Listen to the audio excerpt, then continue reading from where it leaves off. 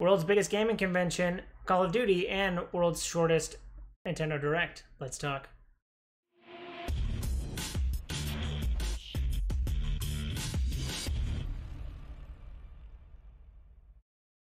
What up, viewers? What up? What up? Today is Saturday, August 29th, and that means it's time for a quick recap of the week in video game news.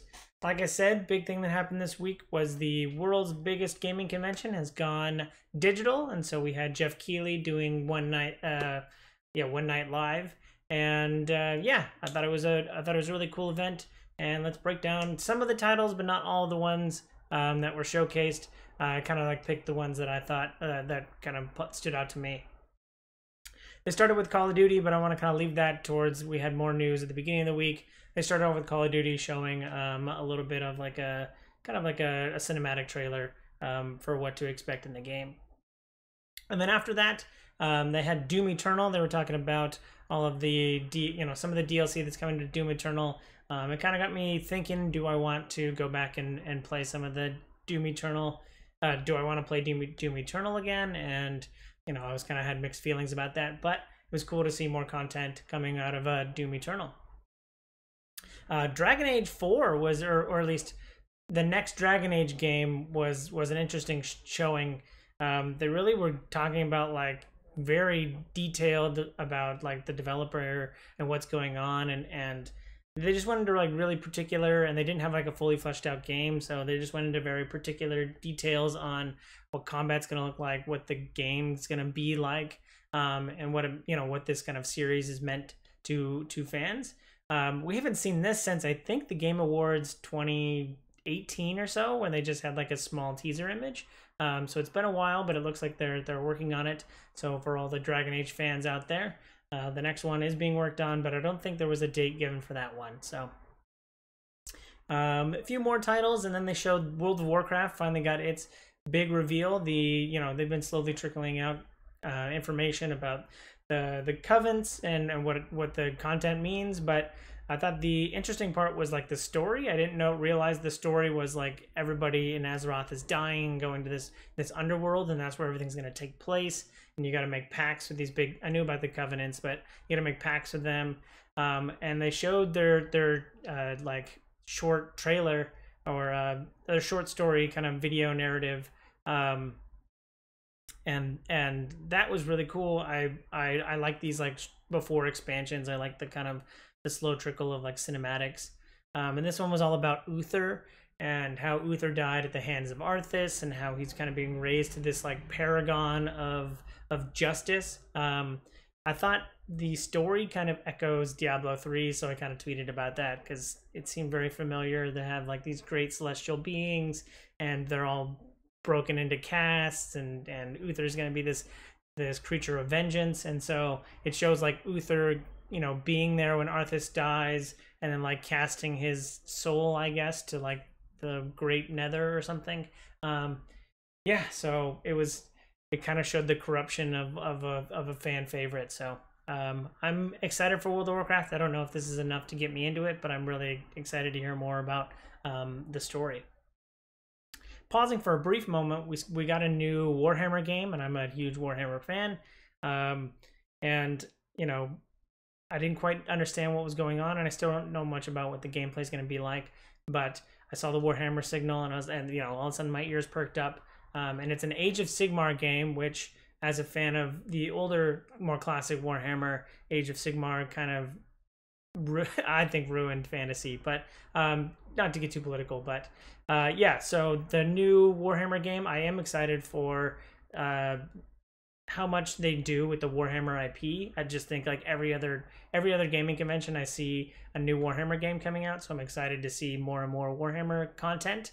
But I'm not particularly excited about this one, just because I don't have much of a relationship with Age of Sigmar as a concept for those tabletop fans. But Warhammer Stormguard is coming out eventually. We got more details on Crash 4. Nothing too big, no big highlights out of this, but they talked to Toys for Bob. They talked to the developers, and they just keep building up hype and awareness around Crash 4 that comes out on October 2nd. Outriders, I think there was more news earlier in the week about Outriders, but I kind of saw this at One Night Live. Outriders, I think, is slowly starting to become the game I'm going to play in Q4. You know, considering it's very, you know, third-person shooter, cooperative. So I'm kind of getting more and more excited about that than I would be for like Godfall or the upcoming Avengers title. So I still think there's probably something missing.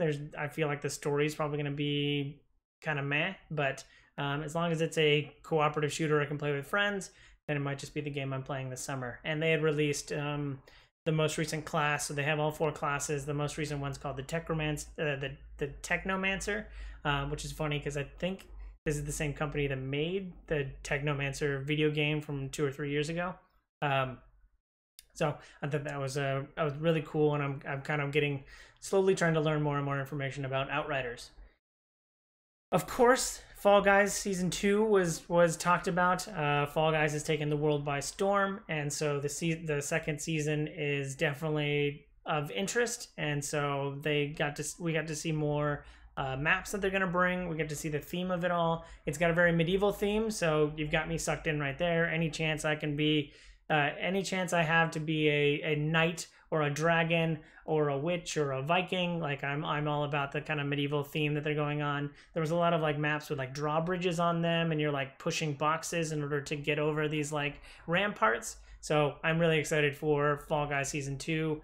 I don't know if there's a date associated with this, so I got to finish up my battle pass. But I am excited for Fall Guys Season 2, and hopefully they kind of keep this kind of momentum going.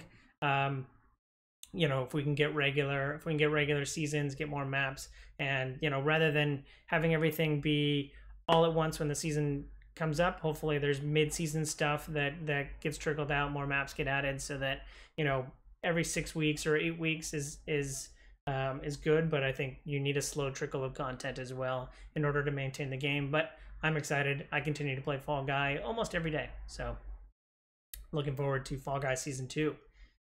Medal of Honor, where they had Vince Zampella of Respawn come up and kind of give a he kind of just talked in his backyard. It was kind of an interesting, but what he showed was a new Medal of Honor VR game, and I think a lot of companies are trying to. I'm really excited to see, you know, VR coming to itself, and a lot of companies putting more and more, investing more and more money into making a like super immersive VR experience. And you know, Medal of Honor I think is a good place to start. And what I saw of the content looks, you know, kind of harkens to that Half-Life Alyx, which I think is like the gold standard for immersive VR kind of shooter. So I think this could be up to that par. So looking forward to seeing more about Medal of Honor. I don't remember what consoles it was coming to or which headsets it was coming to, but I think it was exclusive to Oculus. I'm not quite sure. Correct me if I'm wrong down in the comments. And you know, I'm looking forward to potentially getting PlayStation VR with PlayStation 5, but I'm still on the fence on which VR rig I should have set up. So if you have any comments on which one I should get, tell me down below. Last but certainly not least, they showed more Ratchet and Clank Rift Apart content. But this was, from Insomniac was quite eye-opening. They showed the whole Rift mechanic. They showed these kind of you're being able to like transport from like one side of the map to the other like seamlessly. It was really cool. It was like 10 minutes of gameplay, really exciting. And I only played the last Ratchet and Clank game, but I got really hooked on that one, and so I don't have much of the nostalgia, but I am excited to play kind of the next Ratchet and Clank game, and this one looks really good. And I'm excited to see how much of the technology they kind of talked about, how like the haptic feedback from the DualSense is going to interact with gameplay. And Ratchet and Clank has always been about having a smorgasbord of guns that all have different and unique characteristics, and trying to make and having a super sensitive controller is going to contribute to this overall gaming experience, which sounded really cool. So I'm looking forward to Rift Apart coming later this year. They didn't confirm the date because I assume they did say it's a launch title or license. Anytime I hear like launch window, kind of get nervous about what does that actually mean, because if the game, if the console comes out end of October or sometime in November, launch window, depending on how you define that, could be early January 2021. That could still be the quote launch window. So anytime I hear that, I just get a little bit nervous. But I'm looking forward to Ratchet and Clank Rift Apart. And that kind of rounds out the Gamescom. Hopefully that was enough. Let me know if I missed anything or if there's anything that you liked or didn't like about Gamescom. I did think that, final thoughts, I did think that 2 hours was kind of pushing it. It felt like this content could have been condensed down to maybe 90 minutes. And it was on my, on the West Coast, this was my lunch break. So watching this during that, kind of ate into my time, but yeah, I know that there's difficulties with putting on these kind of productions, and hopefully they were taking that time to make sure the connections were all stable, and they look, they were up to par. So it was really cool getting all of that together and making sure that this kind of thing can still happen even in a COVID-19 world. So going back to what I was saying about Call of Duty, Call of Duty had announced the official title of Call of Duty Black Ops Cold War earlier in the week. They announced that their official SKU plan, which was $60 for the base game for current gen, $70 for the current gen / next gen version, and then like $90 for like the all-in next gen plus season pass kind of content. So so they announced that earlier this week, and then at Gamescom, they were the first title at Gamescom. They kind of showed like a 5-minute cinematic of kind of what a quest briefing is gonna, or what a mission briefing is gonna look like, and they brought in Ronald Reagan, which I thought was kind of interesting. It had a weird Uncanny Valley look to it, so it wasn't quite, it just looked a little weird. And then the idea of, in our current political strife, bringing in, Reagan, which is like held as the, the king of conservatism or the Republican Party, just thought was a strange, was a strange choice to make. But if they're going for accurate for the time, they bring them in. And I read a cool think piece about putting Reagan in your game, and it talked a little bit about like game politics, and the author said like they would, even if you put Obama or Kennedy into your video game, like people would still criticize that. And so from that same lens, they're criticizing Reagan being in the game. But anyway, if you're looking forward to the next Call of Duty game, it's coming out on November 13th, which I think is the latest a Call of Duty title has ever come out, and I think it's like 2 weeks before Black Friday. So if you can wait 2 weeks, you're gonna get your game $10 to $20 off. Actually, some retailers, well, I mean, it's Call of Duty, but some retailers don't allow you to discount your game so close after launch. So that's a little inside baseball. But if you're looking forward to Call of Duty Black Ops Cold War, if that's not enough words for your game title, then it's coming out on November 13th. We also had the world's smallest Nintendo Direct, even though, yes, it was a Nintendo Direct Mini, so we know that these are going to be short, but this was like 11 minutes. It was called the Partner Showcase, and so they were just kind of talking about partner titles that were coming to the Switch. They started off with Kingdom Hearts Melody of Memory, which was like a rhythm game set in Kingdom Hearts, and I thought, oh, it was interesting. I don't know that there was deep, there's deep gameplay in there. Rhythm games don't really speak to me, but it was cool to see more Kingdom Hearts content coming out. For all those who, there's like 1,400 billion Kingdom Hearts games, so just add this one to the list. But if you're into rhythm games and Kingdom Hearts, this could be the game for you. Another game that I thought was really interesting was called Fuser, and this was kind of a surprise for me. It was like a DJ simulator, and the way it was kind of being explained was you and like a group of friends, you're like messing around with titles and you're choosing when to like DJ mix. It was really cool, like gamification of the DJ kind of process, which already has kind of like a game culture around it, because it's really much like timing and switching things and matching beats. So I thought that was a really cool concept for a game. I don't aspire to be a DJ, but getting a few friends together to try and see who can mix together the best tracks via video game and get responses to that and getting feedback in the game and as well as from friends, I thought it was a really cool concept. So look for a Fuser coming in the future. And then another big thing coming out of the Nintendo Direct Mini was Just Dance 21 was finally announced, or at least it had its playlist fully out, and it announced its release date, which is November 12th. So right before Call of Duty. Sounds like a great I mean, not that there's much overlap between those audiences, but right before Call of Duty. And it's probably coming out on literally every console because that's how Just Dance is released. But November's starting to get a little full, so probably going to be more coming out of Gamescom. More games are going to be stuffed into November because we've had kind of a dry summer, and the kind of COVID stuff has kind of pushed stuff later into the year or into next year. So looking forward. Or Just Dance comes out on November 12th in a very busy, just like 4 or 5 pretty big titles coming out in like a week, with Assassin's Creed and Cyberpunk and Call of Duty and now Just Dance. Like those are some big market disrupting games. So all of those coming out in a week is going to be quite a choice to make in November. Like I said, Fall Guys has taken the world by storm, and Mediatonics and Devolver Digital have kind of released more information about the sales and downloads of the game, kind of touting the big records that they're setting. So they've now said that they've sold 7 million units on Steam, but there's also free users, so that doesn't really encapsulate all of the players on Steam. And they said that it is the most downloaded PS Plus game, which I don't know if prior to this, I remember Rocket League being one of the big PS Plus games, and I don't remember what the numbers were for Rocket League downloads.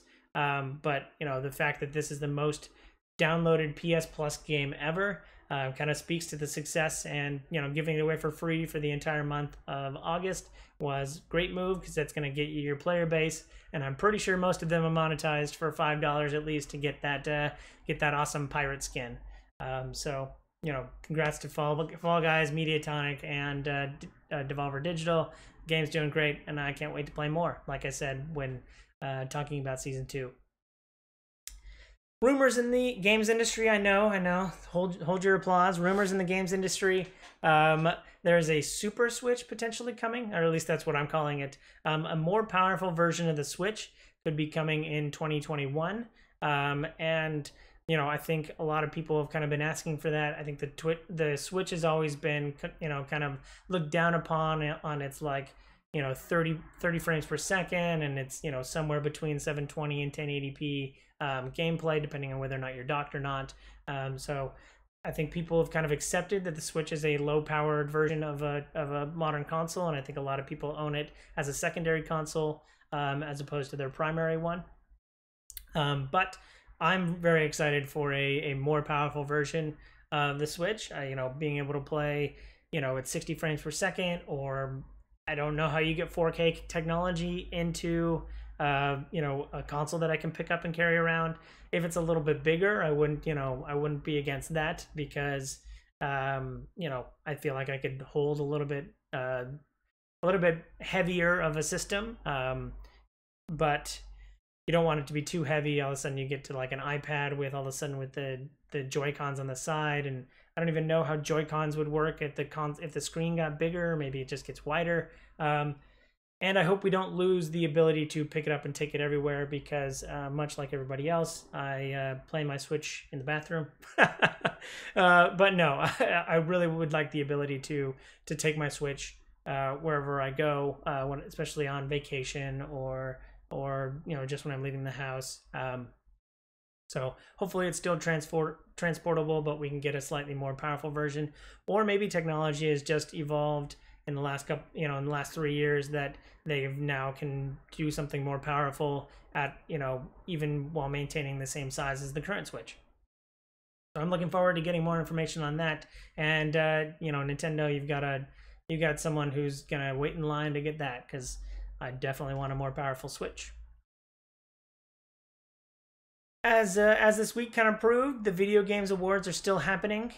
So, you know, Jeff Keighley kind of showed that this kind of event can still kind of happen in this COVID world. I bet the nature of the Video Games Awards, like having it at the Kodak Theater, or I think it was at the Microsoft Theater actually, but having it, you know, at a single location probably isn't going to happen, but still having the interactivity and the games and the awards presented was kind of shown in the One Night Live. Although it was weird that there were like, this is the great, like IGN was like, this is the best video game and the best action game.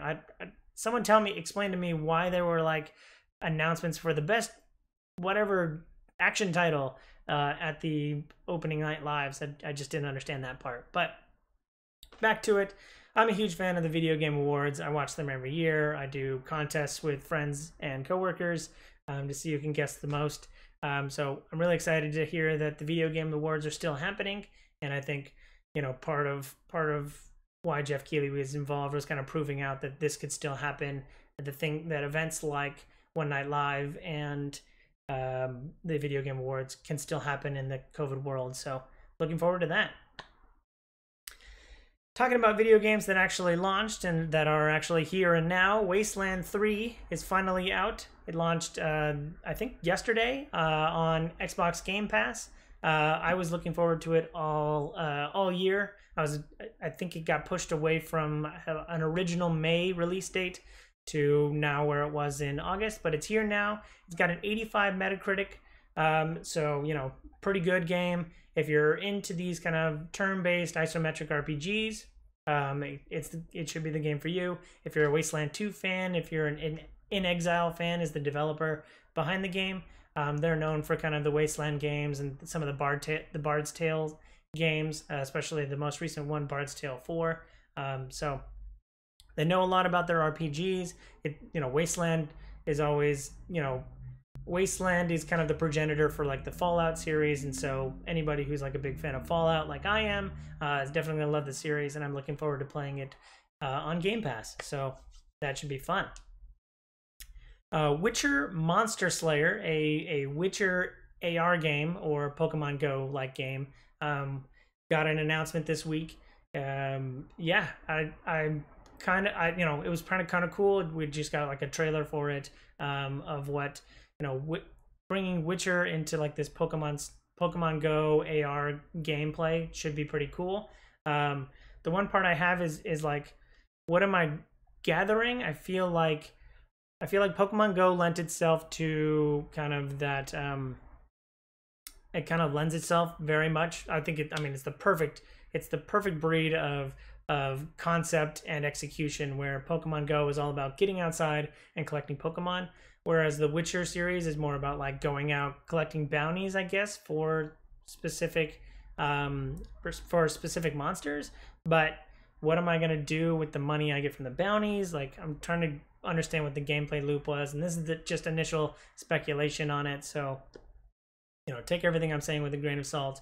But I'm very curious as to what the actual gameplay is going to be. They kind of showed bringing up the monster and how you're going to fight it, and I wonder what the combat's going to look like, if it's like a series of button presses like Harry Potter Wizards Unite, or if there's something else to it. Maybe I have to shake my camera or something to do something cool, or drawing one of the 4 Witcher signs would be very kind of cool. It's like trying to get that hand motion and stuff like that. It's gonna be really cool. So looking forward to seeing more on Witcher Monster Slayer. I don't think the AR genre has fully reached its market capacity, but I keep hearing more and more about Pokemon Go stuff, and a couple of my friends are into Wizards Unite. So, but I still think there's more of a market. I don't know that it's. I hope they're not benchmarking it on Pokemon Go, because I think that was kind of bottled lightning, and I don't know if you can replicate that. But hopefully there's realistic expectations around this. And yeah, Witcher, and I'm always excited to see more Witcher content. Can't wait for Witcher Season 2. Starting to see some of the stuff trickle in, posted by Henry Cavill, and how filming during COVID times is weird. But anyway, I digress. Last but certainly not least, the Gollum game that we've been slowly getting more and more information about. It's supposed to be a next gen console game coming to PC and next gen in 2021. We've gotten a little bit of details, but this week we got a trailer, and we don't really hear Gollum talk, but it kind of shows the setting of like this stealth kind of game in Mordor, and what that's gonna look like. So, huge Lord of the Rings fan. I'm excited to see more content. I think it's going to be weird when you hear Gollum's name, or when you hear Gollum, but you don't hear Andy Serkis. I think a lot of people, I think everyone kind of grew up listening to, or knowing that Andy Serkis plays the voice of Gollum. And so, having that disconnect is going to be the same kind of disconnect you get when you see Avengers, the video game, and, the real world Avengers that we've gotten to know over the past, 2 decades. So not hearing Andy Serkis's voice come out of Gollum is going to be a little bit weird, but as long as you got a raspy voice and you can switch between Smeagol and Gollum, should be fun gameplay. And I'm also excited to run around Mordor more. So looking forward to the Gollum game. There's a trailer, and I'll have a link down in the description below. That's it for the week. Thank you for watching. Hope you enjoy this content. If you do, follow, like, and subscribe to me on YouTube and Twitch so you can see more great content like this. Thanks again. I hope you have a super day. I hope you have a super weekend. And I hope you have a super day. Bye.